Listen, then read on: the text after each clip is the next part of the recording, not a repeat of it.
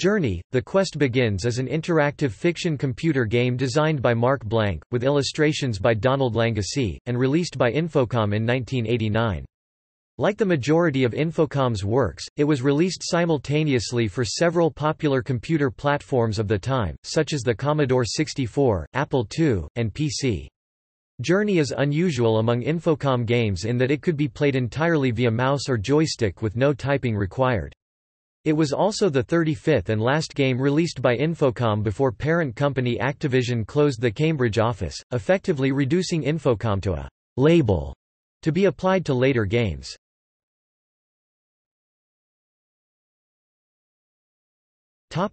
Plot.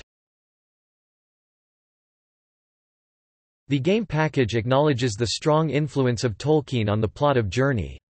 A land reminiscent of Middle-earth has been ravaged by a mysterious, evil power. Crops, water, and the inhabitants themselves suffer from unexplainable illnesses and blights. A group of villagers ventured forth to seek the help of the reclusive wizard Asterix, but they have not been heard from in months. It is feared that few will survive the additional hardships of the coming winter, and so a second group is being dispatched. The four chosen are Bergen, a young carpenter, Praxix, a wizard, Escher, a healer, and Tag, a merchant. They leave their village behind to cross unknown lands with two goals: to discover the fate of the earlier party, and to plead Asterix for assistance. While Bergen is the leader of the group, the story is told by Tag and, for the most part, seen through his eyes.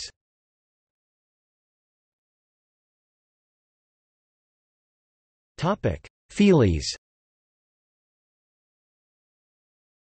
Infocom game packages traditionally contained feelies, or extra, items related in some way to the game that sometimes served as copy protection. The feelies for Journey were a red fabric pouch containing a crystal, a map of the land.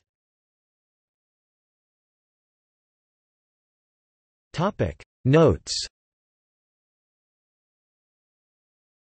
Journey was the only game released under the Infocom Roleplay Chronicles genre. It contained illustrations similar to those used in James Clavell's Shogun and Arthur, The Quest for Excalibur.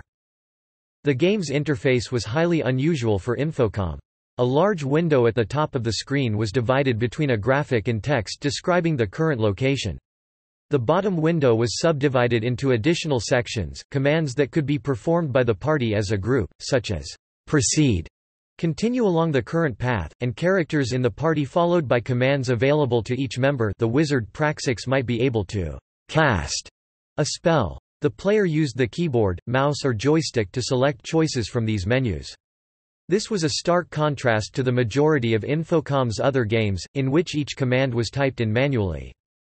After the player reached a non-winning end of the game, he or she was given the option to read musings by the narrator. These would typically refer to points in the game where things had gone wrong and give gentle hints on ways to reach a better ending. Journey was originally intended to be the first game in a trilogy.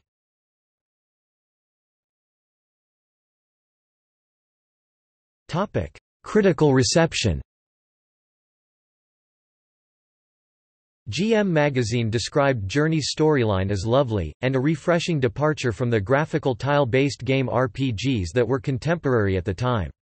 Computer Gaming World gave the game a glowing review, giving particular praise to the game's command interface, but also saying, "Journey is full of delightful puzzles, superb prose, and finely honed legends."